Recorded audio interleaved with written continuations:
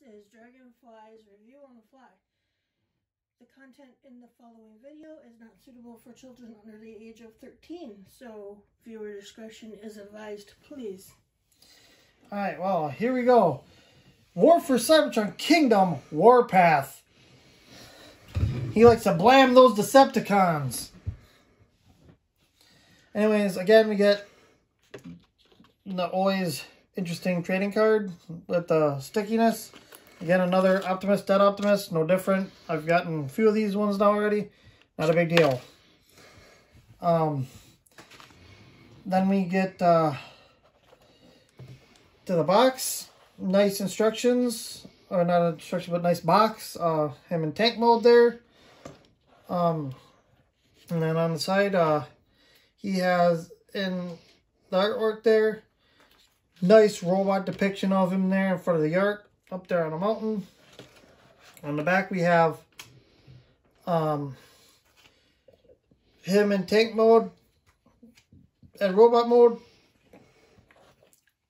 And for some strange reason, they're doing these symbols again. I don't know what these symbols mean. I can't remember. On the side again, we have the nifty little kingdom artwork.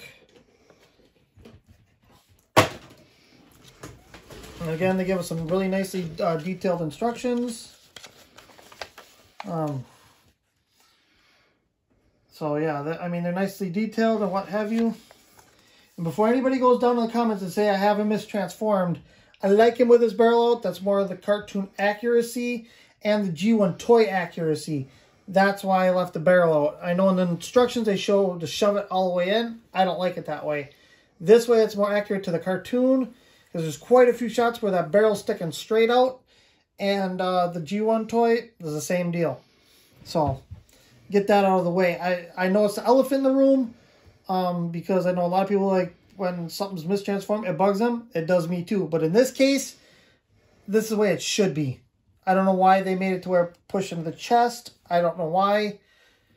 But that's just, you know, that's my opinion. I think they should have just left it like that and call her good. But anyways, we'll get into a bit of a comparison here. For comparison, I have the OG G1 Warpath. They got the color pretty close. This one seems to be a little bit darker, but that could just be because this one's been sitting around forever. I don't know how, like, the plastic has aged color-wise. If the colors change at all, I don't know.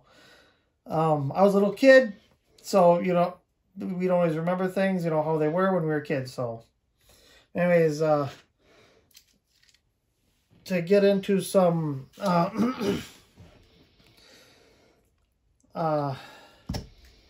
the posability, you know, its movement and whatnot. And with the barrel being out like this, you can also point it up or down.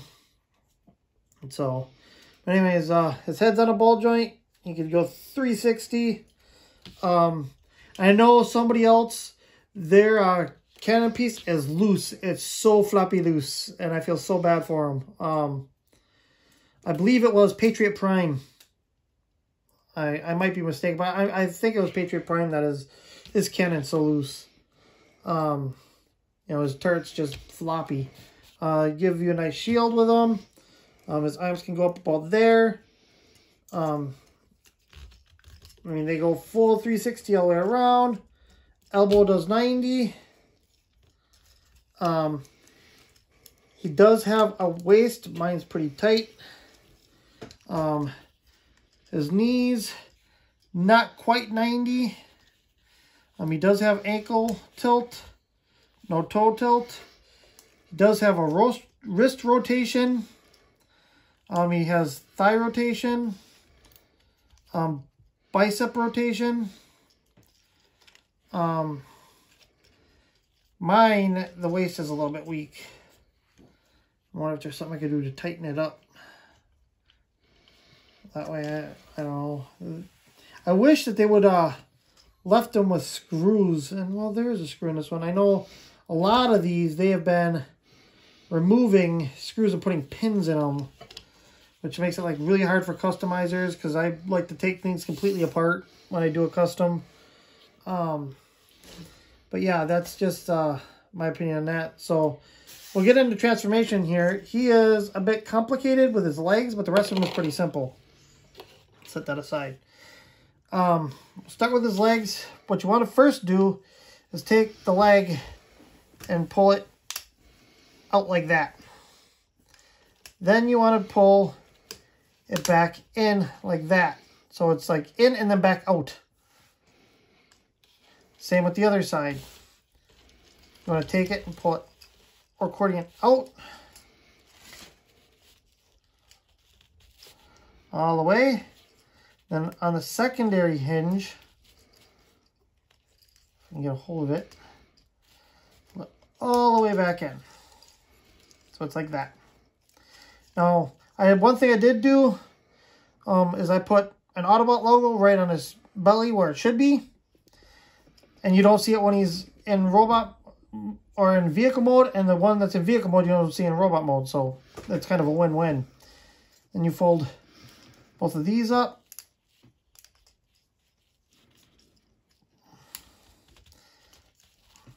So first you want to, again, how do I get this? See that this transformation is so cumbersome. There we go. I had the legs wrong again. I don't really care for his legs. But, I mean, he's not bad.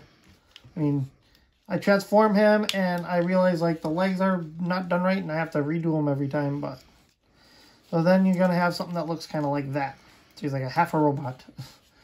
Then you want to take these and fold these out. Give him his other half of his tracks on his arms.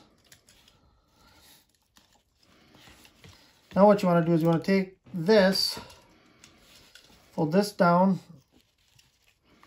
like this, so it's like that. And then you want to take,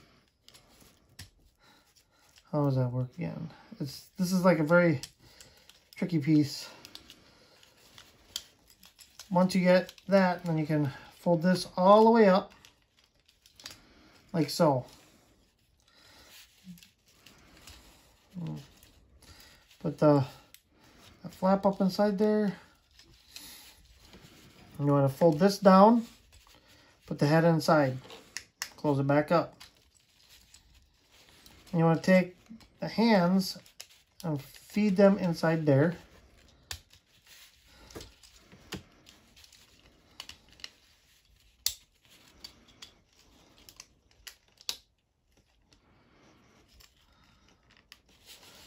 You want to take this, which is a shield, which I think was a, to be honest, I think it was a design choice due to his transformation because he doesn't like to stay together there. But this piece actually solidifies and holds the two legs together.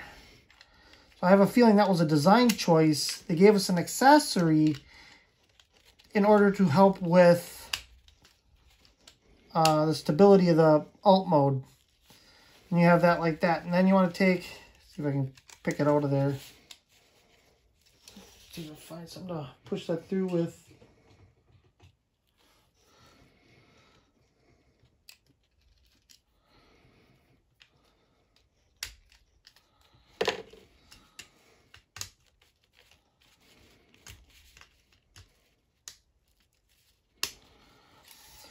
Now you have him in his tank mode, and he can take blast effects. So that is him in his tank mode. Now for comparison, his G1 tank right there is you know, for what it was in the day, pretty neat. The turret can go side to side. Nice tight turret on mine. He has wheels. He moves pretty good. So does the G1. You know. So he moves pretty good. So yeah, I mean, he's nice. nice Autobot symbol here. His belly, where I put that sticker, that small square should have been maroonish red, but they didn't do that. So that was my only gripe with the coloring. But overall, he's pretty nice. He's the only other version of this character that I have, so I mean, that it is what it is there. But he's a very nice figure. I mean, he's not too bad to transform. His legs sometimes can get a bit confusing because the way they're accordion, they're a pain in the butt. So yeah, I mean,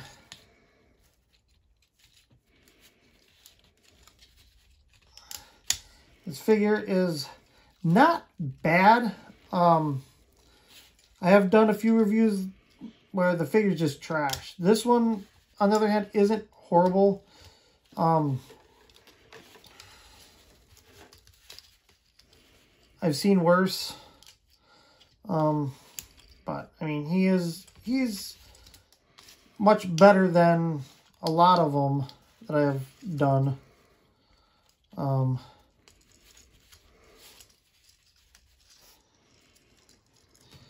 try to put him back in his robot mode.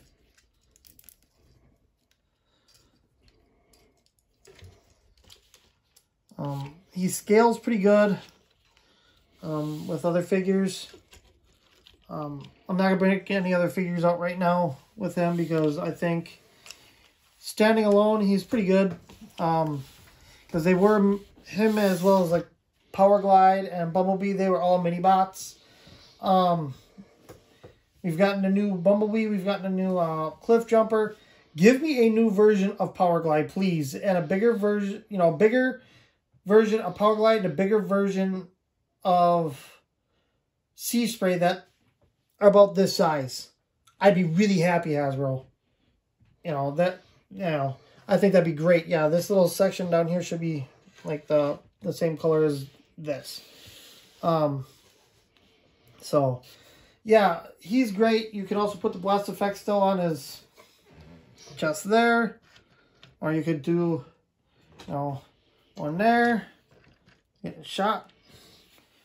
Getting blammed, as he would say. But anyways, if you like my content, please like, share, subscribe, hit that bell notification to notifies you every time I put something new up. And thanks for watching.